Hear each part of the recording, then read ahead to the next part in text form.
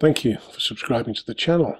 And for those of you that haven't subscribed yet, it would be much appreciated. Thank you. Now, what I want to talk to you about today is the difference between long form and short form. Now, the first thing people think of when they hear short form, they think of just a few words or a children's story or just a short story in general. And yeah, that's kind of true in part. And when they hear of long form, they think of a book of 50, 100, 300,000 words, or a video that's 3 hours long, as opposed to a short form video that might be 20 minutes long. So it's not quite that simple. For example, we could be talking about the same story. And let's say, for instance, this is The Martian. And you'll all be familiar with that, no doubt. Now, this is, or it could be, the long-form version of The Martian. And it's quite a chunky book. But is it the long-form version? Well, it's hard to say. I don't know whether Andy Weir had actually produced the book at 1,000 words to start with. And that was the long-form version.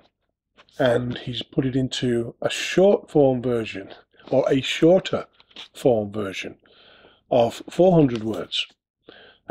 He's got rid of a lot of the stuff from it that a lot of us might have enjoyed reading. But it could have just been too much. It could have been too big. Whether that's the case or not, I don't know. Or whether it was a short form version, something like this when he started, at this thickness, and he's drawn this whole thing out into a long form version with stuff in there that we don't really need to know. Whereas the whole thing could have easily fit in a short form version. And we'd have had all the facts, everything we knew, all in that short form version. I'll give you another example. You know, we've often sat and watched a movie, and it's been like 2.5 hours long, and you've sort of pushed yourself through it. Yeah, it's been interesting, you know, but it's been a slow burn, you know, or it felt drawn out. And you at the end of it, you may have said, well, God, you could have got that into an hour and a half. And that hour and a half would have been the short form version of that long form video. And it would have had everything in it that you needed, all the important facts, and to get you through from start to finish. But then there's other people that would have liked the long form version. Now, a lot of people will say a short form version of some wording could be around 1,000 words or less. And others might say anything over 1,500 words is a long form. But it doesn't, like I say, it doesn't really work like that. It's not necessarily all about the number of words that you put down. It's just a shorter version of a story or non-fiction book or blog post, social media post, article, than what it could have been. And just because it's an article doesn't mean it's a short form article. It still could be a long form article, and a more condensed, concise version of that long form article will be the short form version. Now, a lot of people like long form novels.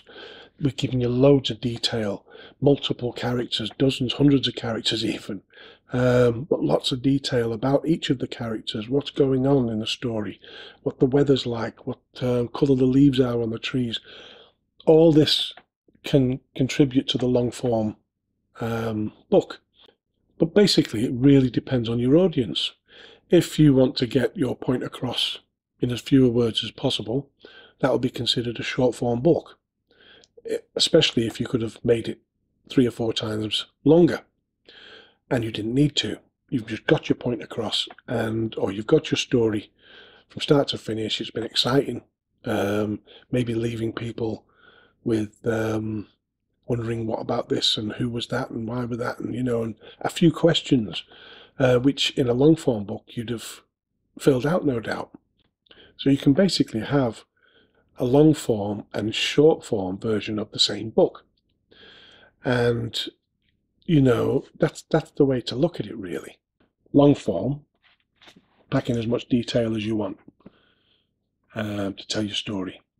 Short form, get your point across in as fewer words as you need to, without losing too much from your story.